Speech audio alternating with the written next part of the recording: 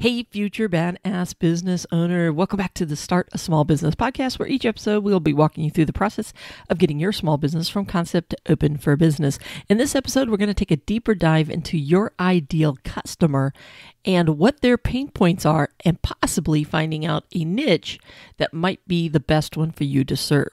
First, let's talk about who your ideal customer is. In order to discover this person, you have to know what an ideal customer even means. Your ideal customer is that specific customer that is in most need of your service or products, and they are also most likely to purchase that product or service. For example, as a dog groomer, you would like to think that all owners of dogs are your ideal customer. But while that will be nice, it isn't necessarily true. Some dog owners could care less about ever grooming their dogs. They aren't your ideal customer. Some dog owners would never pay someone to cut their dog's hair or give them a bath. They are also not your ideal customer. There are some folks that spend their entire paycheck on rent, food, etc., and while they would love to have someone groom their dog, they just can't afford it at all. This is also not your ideal customer. Some people are just cheap and want everything for the cheapest they can get. Trust me, you don't want this person to be your ideal customer either. So who is your ideal customer? Well, more than likely, your ideal customer has some disposable income and the lack of skills or time to bathe or cut their dog's hair. So let's stick with this dog grooming business. Who is their ideal customer? Well, more than likely, it is a customer that has a disposable income and a lack of skills or time to be able to bathe or cut their dog's hair. They want someone they trust with their fur babies and someone who will not traumatize them. The dogs, that is, not the humans. You can dive in deep into the ideal person, but I'm not asking you to go crazy like some other people will tell you to do. I just want you to be focused on who is most likely to give you the money that you are asking for what it is that you do. For example, a garage door company should not target a community that has homes that only have carports. That's just a waste of their time and money. Your mission is to sit down and flesh out who is most likely to pay you money to do what it is that you do. And once you know who your ideal customer is, it is the time to identify what their pain points are and why they would want to use your product or service in the first place. For example, if I'm a landscaper, I could say that I want all the neighbors that have grass, bushes, and weeds. They are my ideal customer. While they all could use my services, this part is true. It doesn't necessarily mean that they're going to reach out and contact me, especially if there are tons of other landscapers in the area. Why do I stand out over them? However, if I was to focus on homeowners who live in an HOA community, they are probably going to have a pain point at some point in time when the HOA starts to send out their letters talking about weeds, and the fact that the HOA is going to charge them $50 because of these weeds. Yes, these people can pull the weeds themselves, but the pain point has now been created by the HOA, who's now on their butt, and now they don't have the time or energy to do it. Now, sometimes people will get to the second fine for an additional $50 or $100, and now that pain point becomes even greater. And guess what? They start trying to find the landscapers who can come take care of the weeds.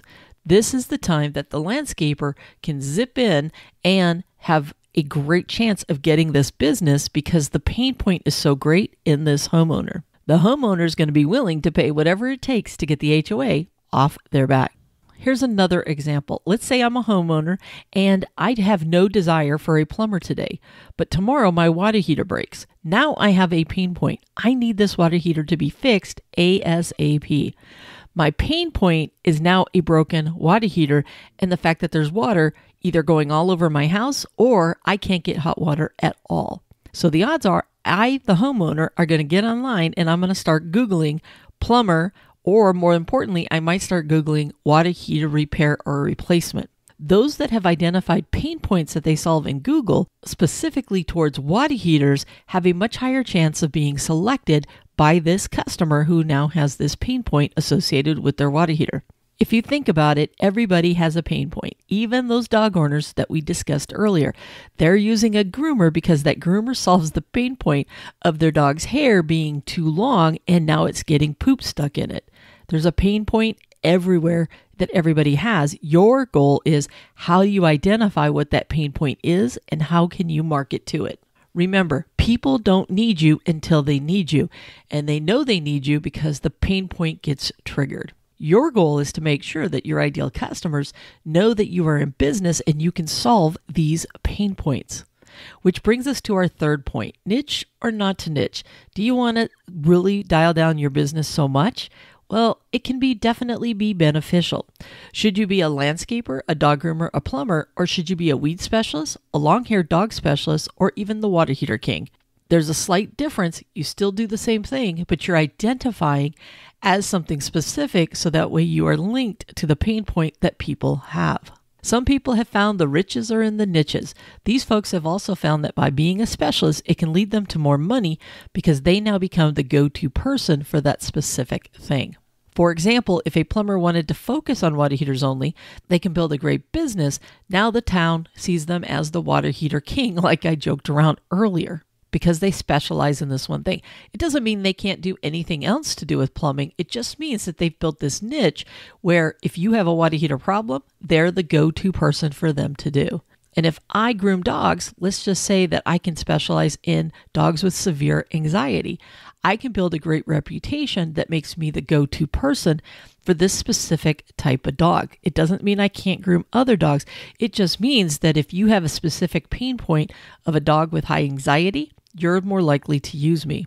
There are landscapers who can do everything under the sun, but there are also landscapers who specialize in weed control or just in cleaning and trimming palm trees. There are folks that start off as a handyman but end up focusing on one area that they love. For example, doing garage floor epoxies or maybe deck repairs. I could go on and on about all of these areas, but the biggest takeaway I want you to have from this episode is to really focus on who your ideal customer is, what pain points you plan to be solving, and how you can use both of these to carve out a niche that your business can really latch onto and grow. Please know that it doesn't mean that you're not going to get all the other people. Think of it this way. When you are shooting at a target, you aim for the center of the bullseye. Do you always hit it? No, but at least you hit the target.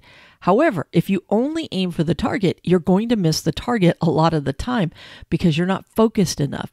So the key is use the niche thing that you want to go after as your bullseye and pick up all the other business around it. All I'm asking you to do is to narrow your focus and save yourself a lot of time and money from chasing people that will never use your business.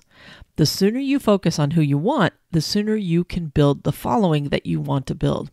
Give folks a reason to find you and use you. Solve their problems. Let them know you are the person that they should be using.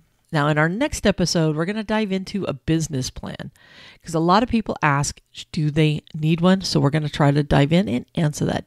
Don't forget to pick up your startup guide in the show notes. Download all the other episodes so this way you are ready to open your new business. And please don't forget to head on over to the Badass Business Owner podcast because we're going to help you through the rest of your business once you open those doors.